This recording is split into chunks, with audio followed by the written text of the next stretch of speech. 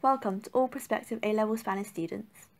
Narrowing down your A-level subject choices and deciding on a sixth form is undoubtedly really difficult, alongside managing your GCSEs and not to mention during a pandemic. But the other Spanish academic prefects and I will hopefully give you a taste of what A-level Spanish is like by going through why you should choose it, why we enjoy it, what the course and lessons are like, the jump from GCSE to A-level, and top tips from our experience, and also building upon alumni's experiences. More specifically, we will show you what makes studying Spanish at A-level at Newstead stand out from anywhere else and why we would really recommend it. Firstly, why choose Spanish A-level, and in particular, why Newstead? So choosing Spanish means you're not limiting your options, as it's such a versatile and multidisciplinary subject that goes hand in hand with so many others, such as politics, history, art or English Lit. The huge breadth that the A-level course covers means that you can make loads of connections across whatever combination of A-level subjects you choose. For example, you could compare the politics of immigration between the UK and Spain, or look in depth at Hispanic politics, like the stance of the far-right party Vox in Spain, or for history, the past dictatorships of Latin America, and also looking into the current affairs of today helps us give a more nuanced answer to a problem, for example. In one of our AS units on cultural heritage, for those interested in arts, we look into Frida Kahlo and Diego Velázquez's Las Meninas, to name a few, and studying La Casa de Bernardo Alba by Lorca for our literature and writing essays on it means we get to apply the skills from our English GCSE to Spanish in terms of structure. So thankfully the essays are much shorter, so it's not actually something to worry about, even if it may initially seem daunting to write an essay entirely in Spanish. Studying Borbera by Pedro Almodovar as our film study also gives us insight into how film techniques and the difference between La Mancha and Madrid demonstrate the historical context, and get to understand the role of cinema and Spanish life and culture and its influences, whilst also learning about things like the Movida Madrileña.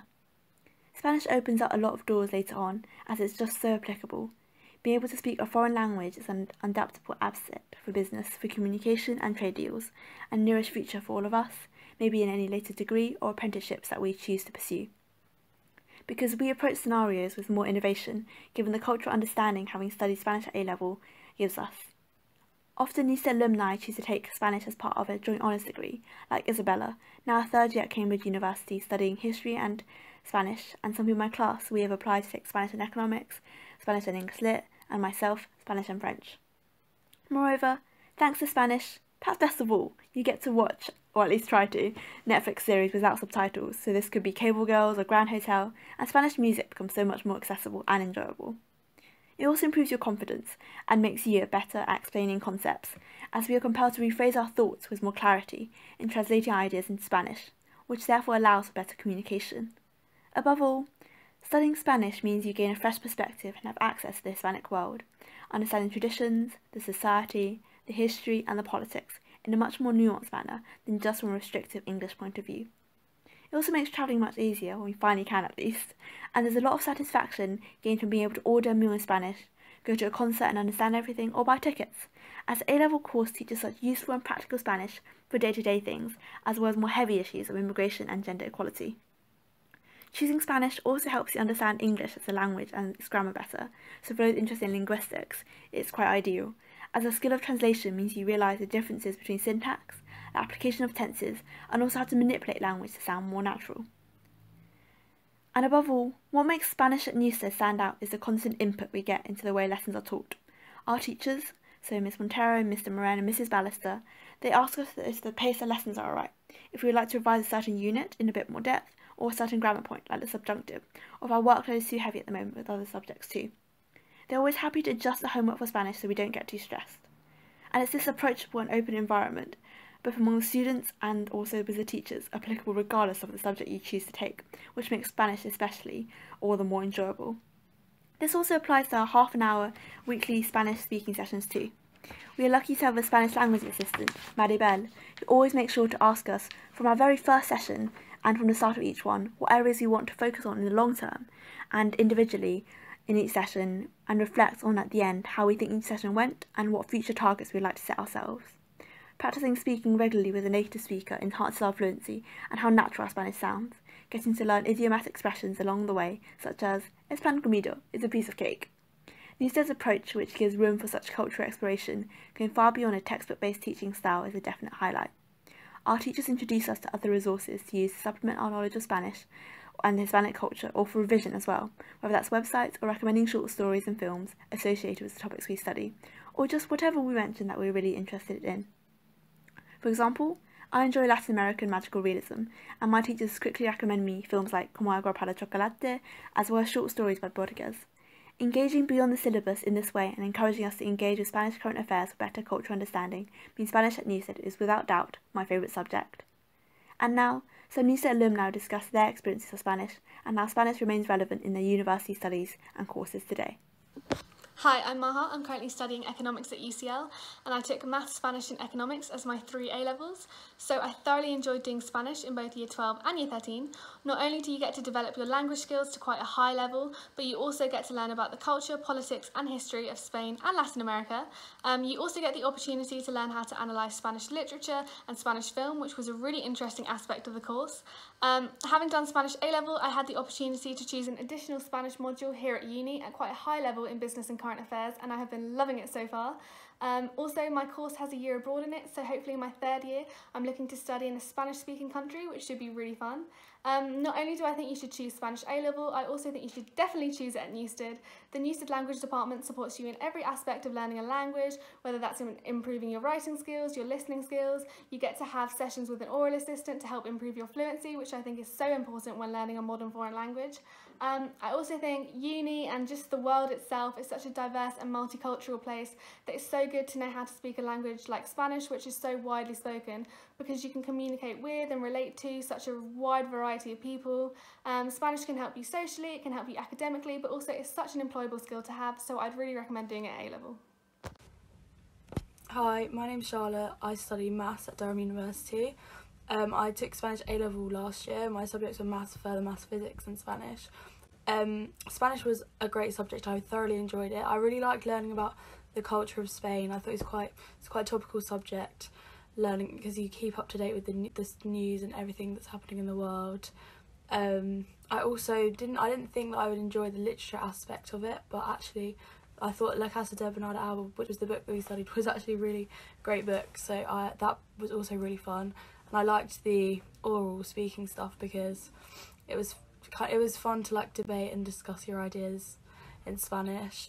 I think Spanish is a great subject to take. It's really useful. This year I can pick one module, so I've picked one non-maths module. I've picked Spanish because I'm hoping to do a year abroad, maybe in South America, in the 3rd year.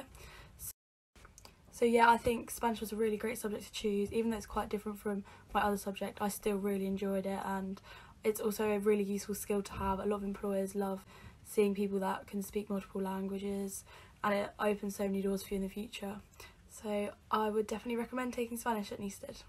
My favourite thing about studying Spanish at A-level is that the units are a lot more interesting and relevant than the ones at GCSE. For example, there's units on immigration, cohabitation, monarchies and dictatorships in Spain and Latin America, which are all a lot more interesting and politically engaging than the units that you cover at GCSE. Also in class, you learn a lot of vocabulary that is both relevant to your course specifically and the units that you're studying, and that could be also used practically if you were abroad, for example. In Spanish in year 12 you will have 4 lessons a week, and in year 13 you have 5 lessons a week, and these will be split between your 2 teachers. As well as your normal lesson time, you have a 30-minute speaking slot every week with the speaking assistant. This will usually be during your free or a study or something like that, and you will usually do a card that is relevant to the unit you've been studying in class. Regarding the course, there are 3 papers for the actual A-level exams. The first paper is much like what you will have done in GCSE, so it's just covering the 12 units that you will have studied during the 2 years. So it's got reading, listening, translation, all that kind of stuff. The second paper is writing, so that's an essay on the book that you studied in year 13 and the film that you studied in year 12. And the questions are quite similar to English Lit questions, so like, how is this theme presented, how is this character presented in the book or the film. The third paper is the oral questions, and the oral paper there will be a photo card, which is very similar to the one that you would have done at GCSE, and there's also something called the Individual Research Project, the IRP, which is essentially where you pick a question that is relevant to the Spanish-speaking world, and you make a presentation about this question. It has to be something that you're interested in, because you do have to talk about it. And the thing is, this topic can't overlap too much with any of the topics you studied in class. So you couldn't just take the name of a chapter in the textbook and do that as your presentation. Like, it can be some overlap, but it can't just be a straight transplanting of the information on the topic. And if you want to do a book or a film, it can't be the book or the film that you've studied in class. This IRP, you have to make a presentation of 2 to 3 minutes, and then you have to discuss it with your examiner for 9 to 10 minutes. And this makes up 35 marks even of the oral exam. And now, the jump from GCSE to A-level. So initially the jump from GCSE and A-level seems deceptively huge, but as you go through the course and settle in, it's definitely not something to worry about, and the workload is very manageable. These takes into account that each of us have had different GCSE teaching approaches, depending on our schools, and also because of Corona. And in this way, this personalised approach and understanding of us, and this ensuring that we will have a similar starting point and foundation to build upon through focusing on revising grammar specifically at the start of the year, and if necessary giving us extra individual support in any areas we're weak on, we will feel much more confident, and also we don't have to fear or panic about being at a disadvantage, as everything always gets revisited. This regular revision, which occurs throughout both Year 12 and Year 13, makes us really confident in them, and easily find links across the tenses makes learning them much easier. Moreover, while in GCSE your class may have been bigger, at say 30 to 1, at A-level the class size is so much smaller, you get much more individual one-to-one support, almost like university-style seminars, that have been a great way to prepare for university-style study too. These small groups also help us feel much more at ease and comfortable to ask when we are stuck, especially with our teachers so willing to take the time, even outside of class, to go through anything we're stuck on, whether it's essay plans or grammar or whatever we're interested in. Spanish doesn't just stop in the classroom or as a lesson we have to go to. It goes far beyond it, to our interests and to helping us. This is further supported by our weekly half-an-hour one-to-one sessions with Maribel. While at GCSE we may have had these shared and these shorter Spanish-speaking sessions, at A-level these happen individually to really strengthen our speaking skills, both practicing the cards, which are part of our A-level exam, but also to focus on our pronunciation and cultural knowledge too. It's no longer just learning Spanish with the aim of passing the exam, but appreciating it as a language and also the Hispanic culture. And as for speaking work, while in GCSE for the speaking exam, I know I did at least, many of us may have just learnt scripted answers. At A-level you're encouraged to make notes and expand on these, having a far less dictated approach. Instead, it's much more free and natural, once again contributing to our fluency and enjoyment. In terms of the jump from GCSE to A-level Spanish, there's a lot more content at A-level, so we learn about the history and the culture of Spain in a lot more depth than at GCSE, but this simply just makes it a lot more interesting to study. We also study a film and a play at A-level, so we did the film in Year 12 as part of the AS course, and then we're about to start studying the play now in Year 13. I wouldn't say that these are aspects of the course to be intimidated by at all, just because you haven't done them at GCSE. We spend a lot of time going through how to write the essays, and they're really interesting, and I would say that studying the film was one of my favourite aspects of the AS course. And now for some top tips. There's a common misconception that the workload at A-level is huge and hard to manage, but this is not true. For example, with essays, by planning them immediately or just jotting brief notes soon after you've gone over them in the lesson, this makes the process when you actually start writing it much quicker and easier and less stressful, and thus it takes you less time as you've already got some ideas. Like with regular revision of past content and grammar, I recommend Lounges Online for content and also vocabulary. Doing the subsequent homework or exercises from the book or writing essays comes so much easier, as it's just applying what you know to different situations. And for listening practice, I really recommend a website called Lyrics Training. It's free and it's a proactive way of engaging with Hispanic music. You choose whatever Spanish song you like and type it out the different parts of song lyrics as they play, helping you practice both your listening and your writing, especially distinguishing between tenses and also finding your favourite Spanish singer. For podcasts, Duolingo has some great podcasts with a mix of Spanish and English about the culture and the language. And for reading, I recommend the Penguin Parallel Text, which offer you side-by-side reading of Spanish and English for popular stories by a range of authors, giving you a good starting point to then explore further into what you enjoyed the most.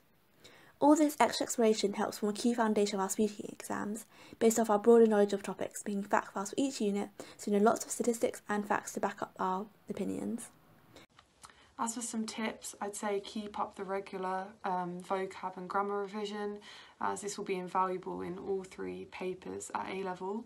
Also, watching films or Spanish series can massively improve your listening and also your fluency in your speaking exam.